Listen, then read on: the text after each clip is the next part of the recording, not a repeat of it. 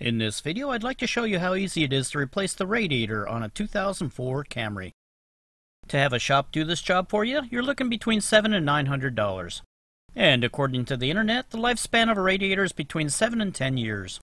Since my Camry is 18 years old, I want to tell Toyota, good job. This is the first time I've replaced the radiator. The reason why I knew this was bad is because I had to keep on topping off my radiator fluid. There was never a puddle. It was leaking through this top seam here and evaporating. The bad part is you can't see this seam normally. You have to use an inspection mirror to look at it. While shopping for the new radiator, I seem to have had two choices. One of them had a core that was 5/8 of an inch thick, and the other had a 1 inch thick core. Not knowing exactly which one I needed, I turned to the well-trained experts on the internet. The group vote said the thicker the core, the better the radiator. I purchased the radiator at AutoZone. The part number was Charlie 2436. When I got it out of the box, it appears to be an exact replacement for the original part. The new one is on the left-hand side. While you're at the auto parts store, don't forget to buy new radiator fluid. The package says this is for a Toyota. And if the radiator fluid you bought is a concentrate, like I got, you'll want to buy some distilled water to mix it with. And as a bonus, don't forget to pick some of this stuff up. Since you're disconnecting your battery, you might as well properly treat it when you put it back together. When we put it on the terminal posts of the battery, it'll improve your electrical conductivity, as well as seal and protect your terminal post connectors. Here's a quick overview on what's going to be involved in this job.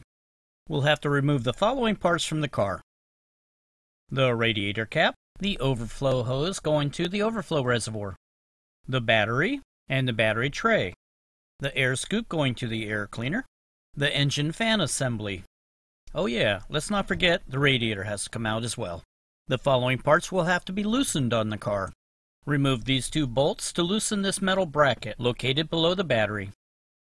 The hood latch has to be loosened so that you can loosen this entire metal support structure. This is what's actually holding both the radiator and the fan in place. Let's get started. First, remove the battery. Loosen the bolt on the side of the terminals. The terminal will lift right up. Your car probably won't have all these extra wires you see here. I've installed a lot of extra fun stuff on my car. Then you want to remove this bracket here. It's what's holding the battery into the car. Once the bracket is out of the way, you're ready to remove the battery. The battery is pretty heavy, so you might want to consider hitting the gym before you try to pull this out. Now you can remove the battery tray. It's just sitting in there. Since my expertise is in electrical, let me take a real quick side trip. Now would be the perfect time to throw a multimeter onto this battery and check its voltage.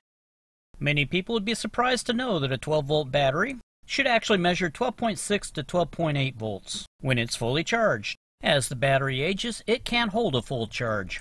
For example, if you measure 12.2 to 12.4 volts, you know your battery is about half dead. If you only measure 11.8 to 12 volts on your 12-volt battery, it's considered discharged. It probably should be replaced. Or you can take the other route. Let the AAA guy replace your battery when he has to come out to the middle of Wyoming to give you a jump start. If you want to learn more about this weird battery stuff, might I suggest my playlist of videos I made about 12-volt batteries. Click the link above to get started. Alright, back to changing the radiator. Remove these two bolts on this support bracket. This is so that you can move that bracket around while you're trying to remove that air scoop that's mounted directly below it. It's that black thing you see in the video. Next, let's remove the air intake duct. Remove these two bolts.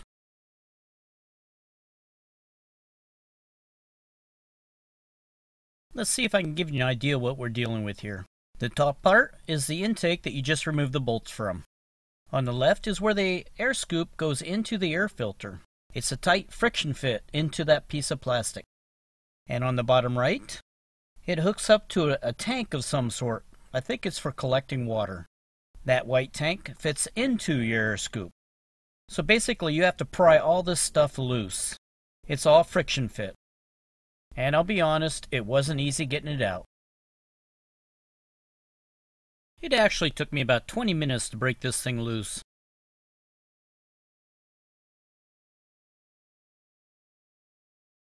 But through the magic of television, I can show it to you in about 30 seconds.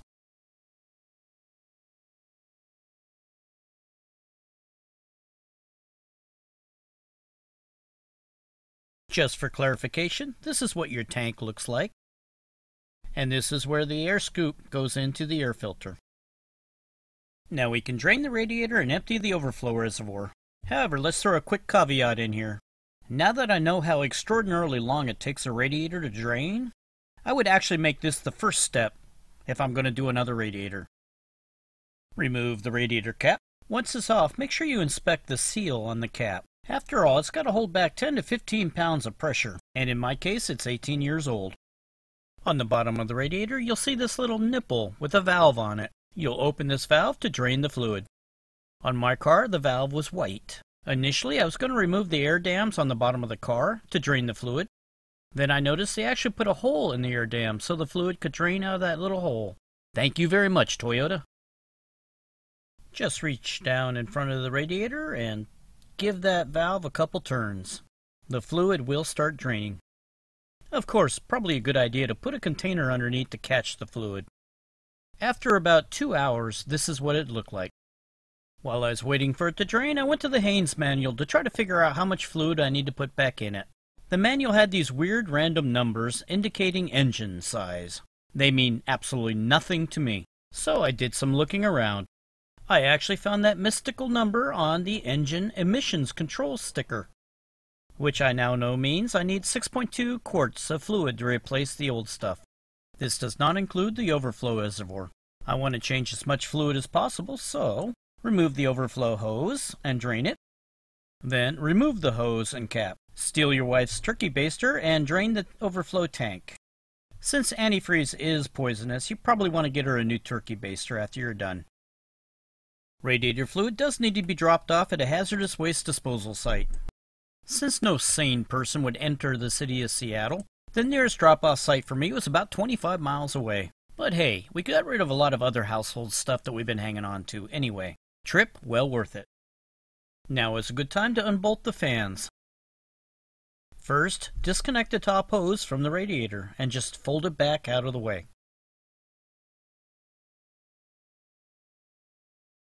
The fan is held in by these 3 bolts. Remove those bolts. This will loosen the top of the fan, but you can't remove it yet until you get the electrical out of the way. Next, we're going to unbolt the top radiator support.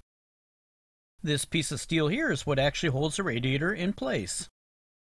These rubber grommets actually hold a pin on the radiator. Likewise, there's grommets on the bottom of the radiator. So in reality, the radiator is just floating. There's not actually anything bolted directly to it. I would imagine this increases the radiator flexibility and prevents leaks. We're going to start out by removing these 4 bolts.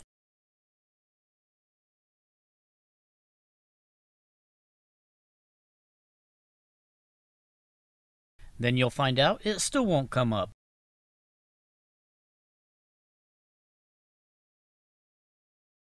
Loosen the hood latch. After some investigation, I found out the hood latch is what's actually holding this bracket in place now. For some reason, they placed a bolt right here. The only way I could get it out is with a wrench, 1/4 turn at a time. Shame on you, Toyota. Nope, still won't move. Next, I'm going to remove the other 2 bolts that hold this thing into place. First, I use a Sharpie to mark where this was mounted so I can make sure I put it back in exactly the right place. I really do want it to line up with the hood again.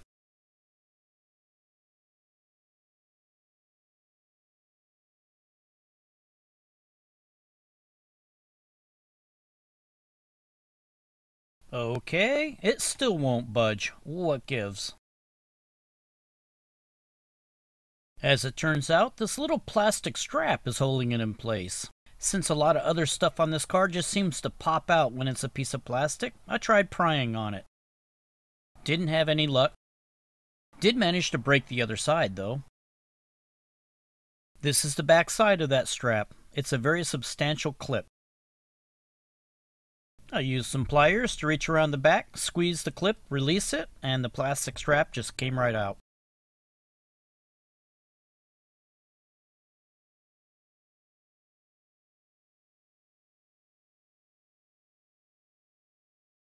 Removing the fan. There are two fan connectors on the driver's side that need to be disconnected.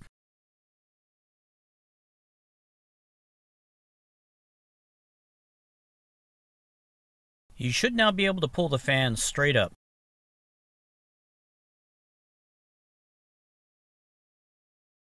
We need to remove the horn wiring. Remove's a bad word. Let's say disconnect. Move the radiator support bracket out of the way, and you'll see this wire bundle going across the top of the radiator. Reach down behind the hood latch, squeeze, and pull. Our next problem is this little clamp point right here. That clamp point's actually mounted on the radiator, and as you can see in this mirror, it's a pretty heavy-duty clip. Use a pair of pliers, give it a little squeeze, and it'll pop right off.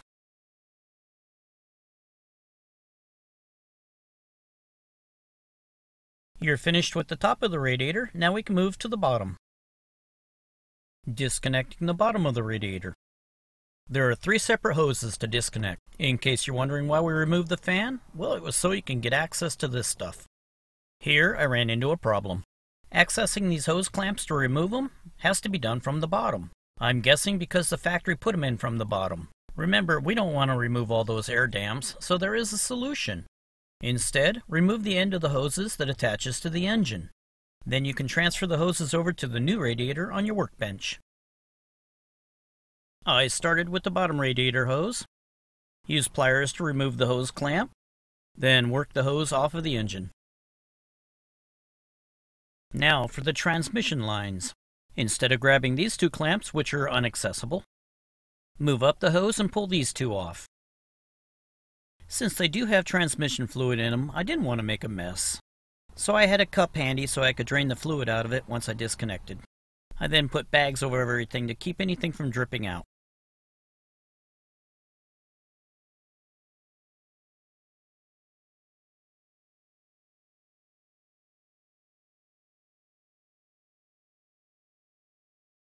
This is how much fluid I actually wound up removing. We finally get to the point where we can remove the radiator. Pull straight up. Keep an eye on all your hoses. Make sure they don't get caught on stuff.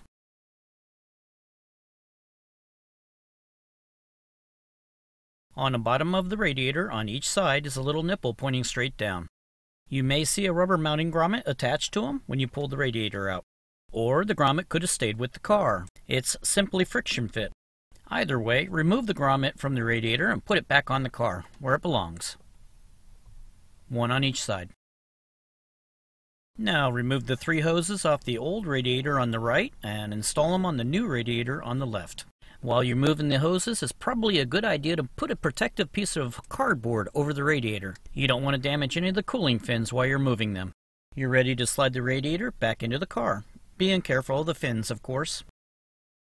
Slide those 2 nipples on the bottom of the radiator into those 2 grommets. Temporarily put the top bracket on to hold everything in place.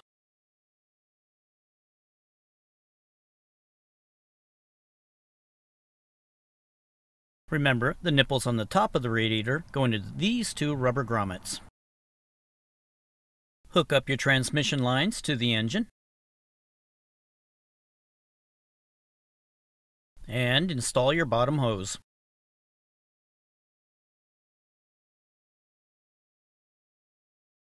It's time to put the fan back in. On the bottom of the radiator, you'll see these little T-tabs. The bottom of the fan will rest on these T-tabs. Just slide it into place.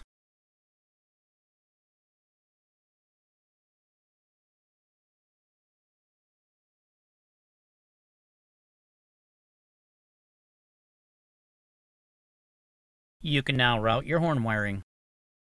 Don't forget to reinstall that clamp point on top of the radiator.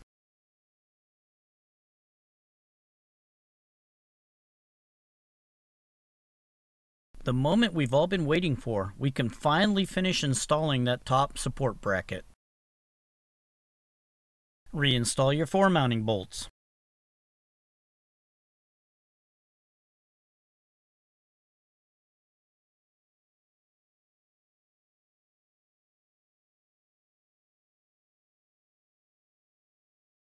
Reinstall the top hose.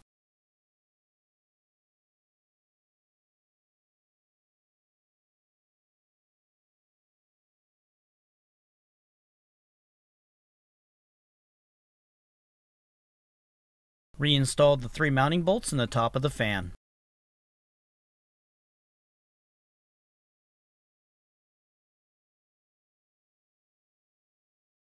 Hook up the 2 electrical connectors.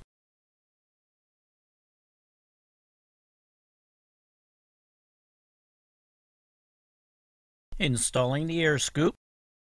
We all remember this picture. It's friction fit, just get it in place and push. Oh yeah, and hope for the best.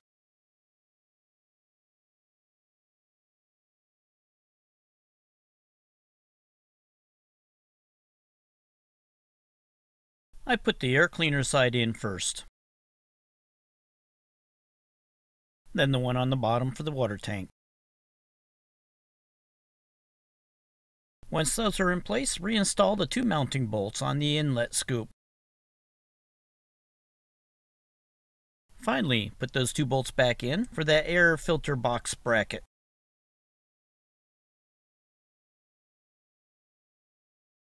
Ignore the fact that the battery's installed in this section. I wound up doing some rework as I figured out the best way to put this back together, and I presented the best way in this video. Speaking of the battery, let's put that back in. I noticed there was some corrosion on that bracket. You want to clean up any corrosion you find before you install the battery. And before somebody leaves a comment, yes, I did blow out all that corrosive dust with shop air. I did not leave it in the car. Put your battery tray in. Put your battery in backwards and then wonder why your cables won't reach. Pull the battery back out, turn it around, and reinstall it facing the correct direction. Reinstall the battery support bracket.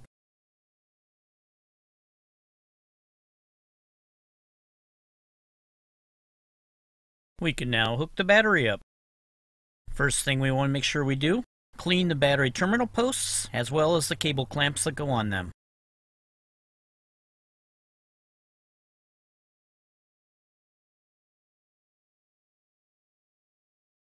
Apply your conductive spray to the terminals.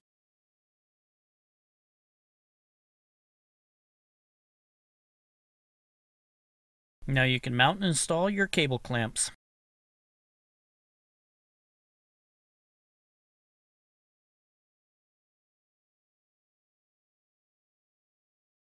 Let's mix up a new batch of antifreeze.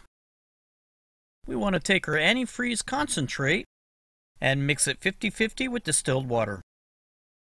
To do this, let's dump half of the distilled water into another container. Then top off your distilled water container with your antifreeze concentrate. Please make sure you mark this bottle so nobody thinks it's Kool-Aid. Let's fill up the radiator and the overflow reservoir.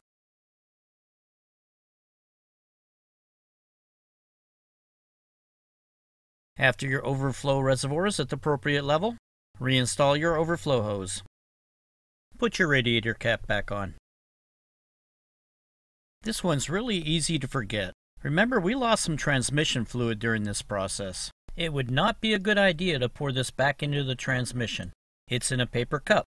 Paper fibers would get into your transmission. I'm no expert, but I'm guessing that's not very good for your transmission. In addition to what's in this cup, I have no idea how much was in the radiator. So start your car up, get it up to operating temperature, and check your fluid level. The fluid should fall between these 2 marks. If you're too low, get a funnel and top it off through your dipstick tube. You should not require very much. Hooking up the hood latch. Install the stupid bolt behind the latch. Once again, thank you, Toyota. Push the 2 plastic clips into place. The 2 side bolts.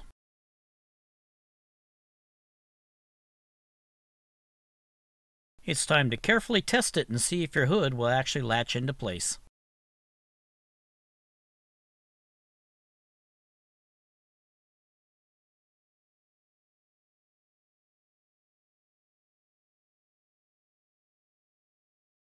Well, there you have it.